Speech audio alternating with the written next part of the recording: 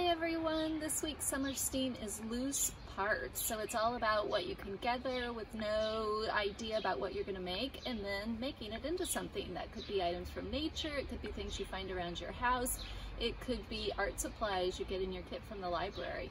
But this morning we are going to go on a walk around my yard, gather objects, and then make some art in the style of Andy Goldsworthy. He's a British artist living in Scotland, and he goes into nature, looks around, looks at the lighting, the environment, and he puts things together in an intentional way and photographs it, and then it disappears back into nature. So let's see what we can do today.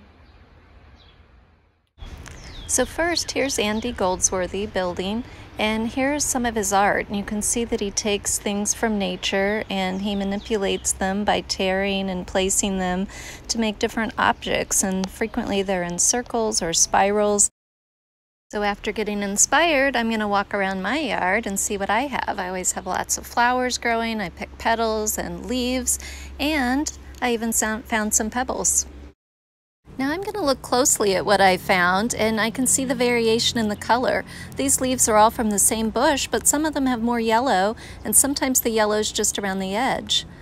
I'm going to sort them by color, and then I'm going to lay them out looking at the veins on the leaves. Here is some hosta leaf that I also found. It's a green leaf that has white edging. I tore it in half gently, lengthwise, and then I was able to line up the white parts and lay them out like a circle, first on the grass and then around some other leaves.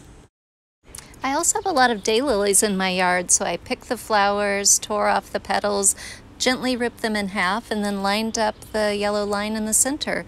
And it looked like a dragon to me, and so I added some other petals. Then I laid the petals out with the yellow on the inside like a flower, the orange on the inside. I tried it on the cement, then on the grass. You can see how it looks different ways. And now in a line. When you look closely, you can see the fine line inside the petals, and you can line that up too. Here are some weeds that I found in my yard. They're kind of like long sticks, and it made me think that I should make something square. But then I thought about it again, and I relayed them out so that they're in a circle. Here are the pebbles that I found, and I'm making them into a spiral. And now I found some kindling that we have for lighting a fire, and I decided to take the sticks and line them up by size. Smallest to biggest, and that looks like a form of art too.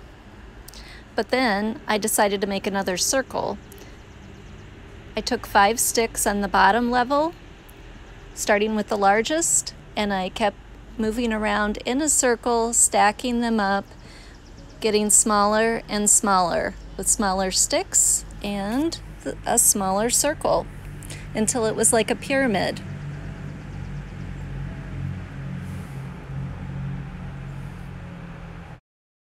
And then I took it apart and rebuilt it as a larger circle that's not as tall. Here are my pebbles again. This time they're inside, but instead of putting them randomly in a spiral, I'm going to sort them.